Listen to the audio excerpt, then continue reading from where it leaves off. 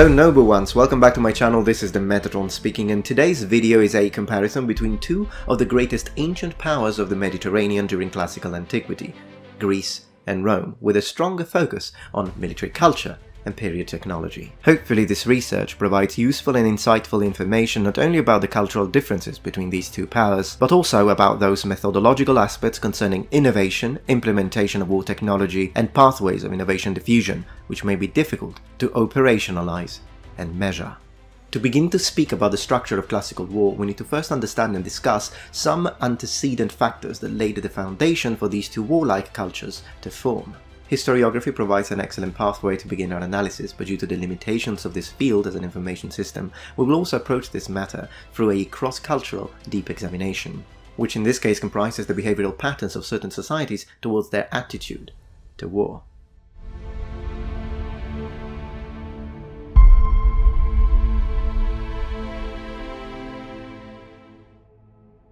The military model that emerges during the Greek Dark Ages, which solidifies itself during the Greece of the Classical Age, between the end of the 8th century and the beginning of the 7th century BC, is very different from what we imagine from the tales of the heroes of the Mycenaean world. Emerging from a belligerent and chaotic period, the Greek world generally doesn't seem to have a particular fascination for war. It in fact analyzes it in a pragmatic manner, identifying it as the onerous duty of the citizen, a need. While in the Italic, Celtic and Germanic worlds we see a glorification of the warrior and the death in battle. Conversely, in Greek literary production there is space for a deeper and even more realistic commentary, ironic at times, dramatic more often than not. Tertius writes about men who bite their lips and rub the heels of their feet to try and release their fear. Xenophon and Plutarch describe in details the terror that possesses the soldiers right before battle. I find this description noteworthy, and I'd like to focus on it for a brief moment. These non-verbal cues are highly indicative of the Greek soldier's mental state here. Actions such as fidgeting, engaging in lip compression movements are all signs of self-soothing behavior, due to a markedly heightened anxious state or stress. In other words, the so-called fight-or-flight response, which can lead to involuntary movements and dryness of the mouth. The heel rubbing is also a form of anxiety display due to the huge cognitive load the individuals were under. To me, this is a beautifully realistic description because it's true to the human nature of war, which as you can see hasn't changed. Humans are humans, whether they be ancient or modern. And in this case, body language speaks more than words, because words can be controlled, articulated and crafted. We can also see proof of that by opening a brief window into ancient religious understanding of the classical period. For instance, look at the Greek god Ares in classical Attic pronunciation, who is significantly different to its Roman counterpart Mars. He is the embodiment of war and massacre, and it's not a coincidence that both his sons are fear and terror. Greek war culture, if we exclude the peculiar case of Sparta for a moment, does not derive from a warrior aristocracy, but from small landowners whose relationship with conflict is not necessarily exalted nor sacred per se. The Greek man confines war within rules, structures it in order to reduce its impact on the numerical loss of human life. It is also due to this aspect that the Greek mind invents αυτοτοσύστημα λεγόταν phalanga, the phalanx of hoplites. In a way, this is a characteristic that defines the system. The hoplite phalanx is defined by the ultra-tight formation functionality, characterized by heavy infantry armored with helmet, cuirass, greaves and shield. And here is a little token of respect for my Greek subscribers. Οι οπλίτες ήταν βαριά θωρακισμένοι και φορούσαν χάλκινα κράνη, θώρακες και περικνημίδες. Στο αριστερό χέρι κρατούσαν μια σπίδα. The main weapon of a hoplite is a dori, which is a spear, generally speaking between 2 to 2.5 meters in length, and a dimetrodori, which would effectively keep the enemy at bay, allowing the soldier to wound the opponent while being at a distance. In order to fight effectively in such a packed formation, an individual hoplite doesn't need to exceed or be particularly skilled in single combat, as the very structure of the phalanx severely frustrates individually skilled combatants. On the contrary, in order to function properly, the phalanx needs two things: cohesion and coordination. The skill to operate in unison is paramount, individual skills is only secondary. Moreover, the phalanx is strongly connected to the terrain it is deployed on, which is why Greek phalanx battles were usually planned in specific geographic locations with open fields that would allow maneuvering. The warriors will be deployed in ranks, usually with a depth of 8 lines, and will begin to advance towards each other, led by the sound of the auloi, a wind instrument in ancient Greece often described as double flutes, trying to maintain their formation as intact as possible.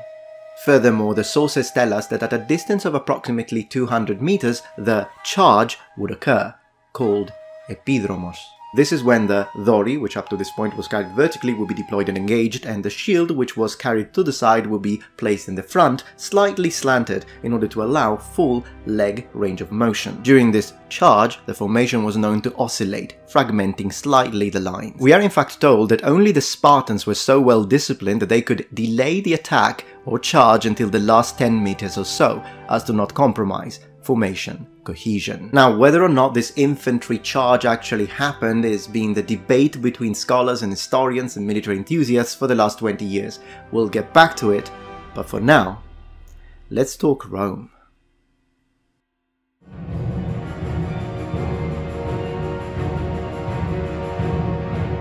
Differently from the Greek world, in Western Rome we don't have an analogous process of events and conditions which would result in the natural birth and development of the hoplite phalanx. We know that since the very beginning, warrior aristocracy had a significant, if not pivotal, role within Roman society, and we'll have to understand it in order to fully comprehend the sphere of cultural warfare. But before we do that, please allow me a little diversion, before I explode. Every time I say the word Italy on a video where I talk about ancient Rome or the classical period, I get keyboard warriors that tell me, "Ha, you shouldn't use the word Italy, it's a modern word," or "Italy didn't exist, you don't even know that?"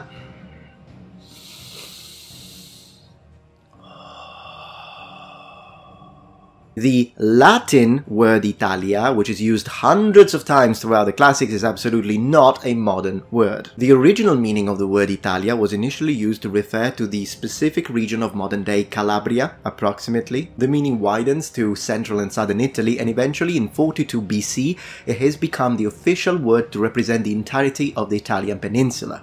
And while I'm at it, to the people that tell me that I'm Sicilian, therefore I'm not Italian, I'd like to say this.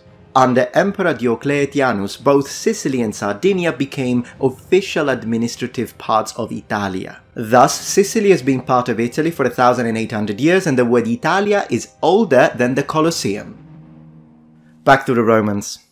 We could say that perhaps one of the greatest differences in terms of war culture between the Greeks and the Romans is the fact that the Romans had a natural attitude towards research and development, always looking for more sophisticated instruments of war, with the aim of maximizing enemy losses during any given encounter. While the Greeks favor a form of hand-to-hand combat at the expenses of ranged warfare, in Italy the very opposite occurs, as we witness the development of several types of javelin, the most famous of which was the pilum. As most of you know, the main purpose of the pila is to wound the enemy through their shield, and in some tactical application there is also the possibility of trying to render the opponent's shield useless after impact. This kind of heavy javelin was most likely invented and built by several populations, the Sabellians, the Gauls, the Etruscans, but it is the latter that will introduce the first specimen, which are quickly adopted by all the populations that came in contact with the Etruscan sphere of influence. This fundamental tendency that the Romans had towards innovation, which is one of the innate characteristics of Roman warfare, will be one of the main reasons why the Romans will eventually prevail. Strategic decision-making about contemporary technology, future technology implementation within the Roman world will now be addressed. The Roman philosophical approach was to always be looking at cultural differences between your civilization and your enemies as an opportunity to adapt and improve. This explains how individual, social, cultural and organizational factors affected the phenomenon of constant development of arms, investment in technology, new strategies, tactics, equipment and organization within the Roman army. In a way, the study of diffusion of innovation allows us to formally evaluate technology acceptance behavior on which ancient technology acceptance models did rely within the military sphere through the cultural dimension. The innovation and implementation stage, which is more than apparent among Roman generals, consuls and high-ranking strategists, was based on the following steps. Assessing the innovation complexity, ease of use and learning curves, and then counterbalance them with the possible gains or relative advantage prospects on the field of battle. For the Romans, everything is practical. Tech needs to be applicable. The Roman army training program is the test subject, the field of battle, the ultimate baptism of fire. Such tests will have a decisive effect on either confirming or rejecting implementation decision and large-scale resource investment towards mass production. What doesn't work is rejected, what works is accepted, and the newly acquired technology is then reworked, redesigned, manipulated and adapted to the individual needs of a legion, of a campaign, of the empire. Their approach, when closely inspected, is in fact rather modern and scientific. As one would expect, initially the Greek colonization of Sicily and southern Italian territories with the subsequent contact with Rome will result in a partial adoption of the Greek phalanx in Italy. But rather than being a core element of Italic forces, it becomes more of a distinguishing factor of status. The Greek phalanx is however interpreted according to local habits and customs, so when you look at early Roman but also Etruscan hoplites, one of the main striking differences is the fact that they were always carrying javelins with them. But eventually the phalanx will be abandoned, not only because of the need for a much more dynamic force due to the enemies Rome had to face at the time, but also due to the geographic natural characteristic of the Italian peninsula, which didn't suit phalanx style combat. This is when the Roman army returns to its origins and the original hastatus, or the Roman spearman, becomes a swordsman, but maintains its name. Which is why sometimes it can be a little confusing when you're like, but these are swordsmen, why are they called hastati? Well, now you know why. And finally, only the triari, the veterans, will maintain the spear, at least until the Marian reforms. As the legions continue to evolve, the Romans adopt a type of shield called tyreos. Now when we look at the Etruscan versions, some will be flat, some will be curved, but the Romans mostly adopt the curved type, and as it continues to curve and change in development, it will become what we normally refer to as the scutum. And this is when the Roman approach to war evolves to what is called shock and charge, where the Romans would initially throw their javelins at the enemy, this is the shock part of the attack, and then they would charge in, seeking hand-to-hand combat, sword at hand. So the Roman legion, when compared to the hoplitic Greek armies, are much more flexible and dynamic, as the soldiers are able to both close into tight shield wall formations or spread out and operate singularly. In fact, we are even told by Polybius that the Roman legionary needs a space of 3 Roman feet all around him. That's about 90 centimeters both on each side and from the soldier in the back. Returning briefly to that concept of the hoplite formation and how they would charge into the enemy, even though we're talking infantry, I'd like to point out that the following description, which is based on the sources, has been highly debated for the last 20 years. Still, there might be at least a certain level of truth or veracity to it, so I think it's still worth exploring when it comes to 8th or 7th century BC warfare. Based on his experiment, Hansen calculated that when the hoplites decided to charge, they would reach a speed of approximately 8 kilometers per hour. Then the so-called clash of spears would ensue, which is where the first dead would occur. We are then told that some of the spears would break, hence the fighters would switch to daggers, swords, and when it comes to the Spartan sword, which was usually shorter, it was most likely preferred because once you fight with a very large shield, a sword that is a little shorter is usually more effective when it comes to stabbing and trying to find a hole in the enemy's formation. After the impact, the phalanx would regain solidity and the push phase would begin. Helped by the strength of the fellow soldiers behind them, the hoplites would begin to strike against the enemy, possibly both with overarm and underarm blows, considering vast paintings, while trying to compromise the enemy's formation.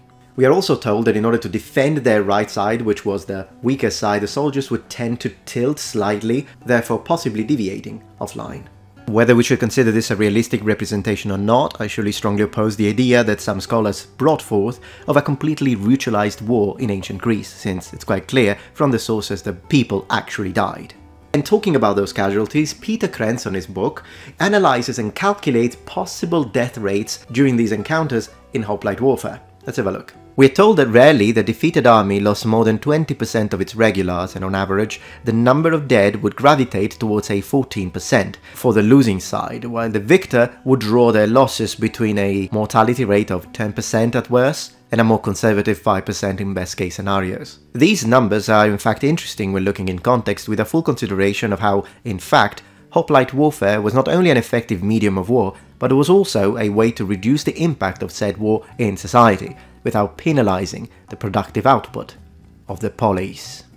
The utility of cross-locality and cross-cultural comparison stems from the perception of any given foreign culture through the documented sources, and according to those sources, both in Italy and in general from the Romans, the Greek culture was perceived as superior. Protracted contact, beginning already in the Mycenaean period until the colonization of Sicily and the southern Italian territories, exposed the Romans to the myth and legends of the Greeks, which were locally assimilated and mixed with indigenous beliefs. See my video on the difference between Roman gods and Greek gods, link in the description below. Greece was the original land of heroes, marked by glorious deeds, and this was amplified by the deeds of Alexander the Great. Therefore, from a purely materialistic standpoint, during the first encounter between the Greeks and any of the many Italic populations of the time, the Greeks must have looked richer, more sophisticated, very well equipped, since they belonged to a more complex and economically stronger society. One could even postulate that the way these two powers evolved was a case of reciprocal determinism. Reciprocal determinism is the idea that behavior is controlled or determined by the individual through cognitive processes and by the environment through external social stimulus events. In simpler terms, Rome will be fascinated by Greeks not only for an extended period of time, but on a multitude of levels. Let's have a look. Symbolic, Alexander the Great became canon. Linguistic, in Republican Rome, Greek was the language of the educated. See Quintus Fabius Pictor. Cultural, rich Romans obtain Greek slaves for their children, and even non-Greek slaves are forced to receive a Greek name, so you could pretend to have a Greek sophisticated slave. Artistic, with Greek art and taste being constantly imitated in Rome. There is a famous passage by Horatius which I believe illustrates this adversarial admiration wonderfully. Graecia capta ferum, victorem cepit. The conquered Greece conquered the savage victor. Now, one thing that I must clarify very briefly is, even though on this video I've been focusing exclusively on how Roman warfare was constantly developing, evolving and adapting new technology, it is important to underline the fact that Greek warfare also evolved through the centuries. They just didn't evolve at the same rate, but a certain level of change, reforms and adaptation did happen also in hoplitic warfare. And two excellent further reads on this are both Diodorus Siculus and Cornelius Nepos. For reasons of time, considering this video is already quite long, we can't really go into the depth of how Greek warfare evolved throughout the ages, but one thing I can tell you very quickly is the fact that the armor becomes lighter, new linen-based types of armor are introduced, the shields become smaller with introduction of pelta, and this reduction on the overall defensive aspect of hoplitic warfare is counterbalanced with the increased length of the spears, moving from dhori to sarissa. And we go from hoplites to peltasts to Macedonian phalanx. It's difficult to fully decide on one specific date to talk about the beginning of the clash between Rome and Greece. If we are talking about Greek colonies already, then the struggle against the Syracusans maybe could be a beginning. Definitely when focusing entirely on military history and those conditions, then when we put the highly dynamic and adaptable manipular legion warfare versus the monolith of Hellenic hoplitic warfare, we already see that a shock and charge tactic tends to prevail against phalanx formations. After the Romans defeat Hannibal and begin to face the phalanx in combat, there is a sort of reverential fear when the legionaries see the arrival of Philip V Macedonian's phalanx formations. However, when facing the Romans, the terrain is often not favorable. These are not the vast valleys or grasslands of Thracia. At this time, both Roman legions and phalanx use specialist corps, usually recruited on an ethnic base, whether it be archers, slingers, light cavalry wings. But whether for the Romans these corps are just an add-on, and their function is complementary within a very solid infantry corps which can also shower you with javelins. For a phalanx-operated army, the perfect integration of both wings of cavalry and ranged troops is necessary for the phalanx to be able to function. One of these corps fails, and the phalanx is attacked on the right side, for example. It's the end of the phalanx, particularly when facing very dynamic Romans. And so we are told that as the phalanx is disrupted by the constant, rhythmic showers of javelins from the legionaries, the formation opens, and the Romans jump in. This is how the armies of the Hellenic world, which had already paid a hefty price against the shock and charge techniques of Celtic troops during the expedition of 279 BC, collapses, and the brutal pressure of Roman legions supported by professional logistics becomes conclusive. Military speaking, stagnation and a comparatively limited implementation of new technology in comparison will be among the weak spots of Greek warfare that will be exploited by the Romans. Environmental factors, access to global resources, diffusion of innovation, inner political fragmentation, economic imbalances, all of these also contributed to the ultimate Roman domination of Greece. Alright noble ones, well I hope that you enjoyed this video. If you did, please remember thumbs up, and if you're not yet members of this community, become a noble one. Subscribe to my channel for more content from the Metatron, and remember, the Metatron has spread his wings.